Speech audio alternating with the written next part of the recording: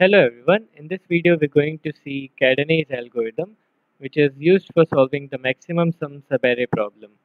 So as you may know, the maximum sum subarray problem is that we have an array of negative and positive integers, and we have to find the maximum sum possible from any of its subarray, any of its contiguous subarray.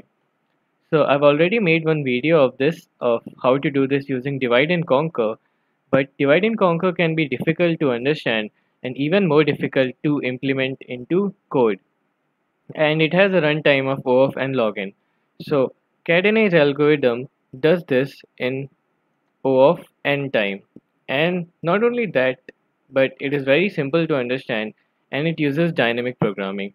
So if you don't know dynamic programming, don't let the words dynamic programming scare you, because even if you have no introduction to DP, this is still very intuitive, and if you have some idea, you'll be able to understand this because it is very simple. So let's get down to it. So what the idea is that we'll be having a variable called sum, will be equal to 0 initially, and we'll have a variable called maximum.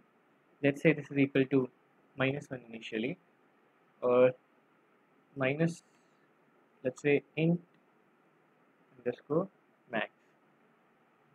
Yeah, so maximum will be minus infinity or minus negative possible, and sum will be 0. So what we'll be doing is we'll keep on adding the elements to sum, and whenever sum is less than 0, then we turn sum to 0. Because if we add a positive element to a negative value, and if we add the same positive element to a 0, so adding it to 0 will give the greater sum. So we'll traverse through the array plus plus, and here n is the size of the array, which is 8, so I less than n, I plus plus.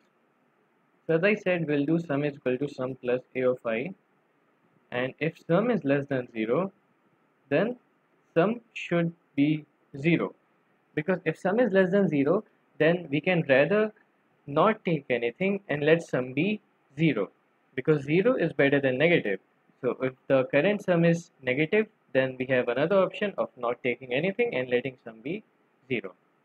And then we just have to take the maximum value of sum. So for that we have the variable maximum. So if sum greater than maximum, then maximum equal to sum. So this will hold, the maximum variable will hold the maximum value of sum possible, and that itself will be the maximum value of the subarray possible.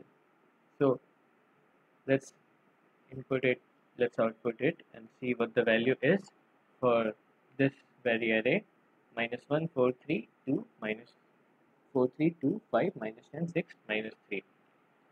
So if you just look at it from the outside, you can see that you have 4. So if you take 4 minus 3, it will be 1, 1 plus 2 will be 3, 3 plus 5 will be 8. And if you take this, 5 minus 10 will be minus 5, so you should rather not take it, and so 6. So the maximum value will be 8. So let's see if our algorithm is able to find that.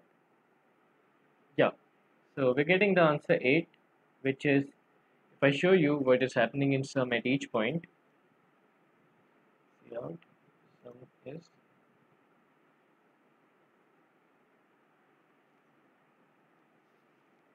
okay, sum is sum. Yeah. So I'll show you what is happening to sum at each point so you have a better understanding. Yeah. So initially sum is -1, but as sum is less than 0, then sum is again turned to 0. Then we add 4 to it, so sum is 4. And as sum is not less than 0, we do not change, and right now maximum is 4. Then again we add -3 to it, so sum becomes 1. And then we add 2 to it, sum becomes 3. We add 5 to it, sum becomes 8. And that is the maximum value. And then 8 plus -10 minus 2, then again sum is turned to 0, and then sum is 6, and then 6 plus -3, sum is 3. And from all the values of sum, the maximum is 8. So this is how Cadene's algorithm is able to do the maximum sum subarray problem in O of n time, which uses dynamic programming and is very simple to understand. Thank you.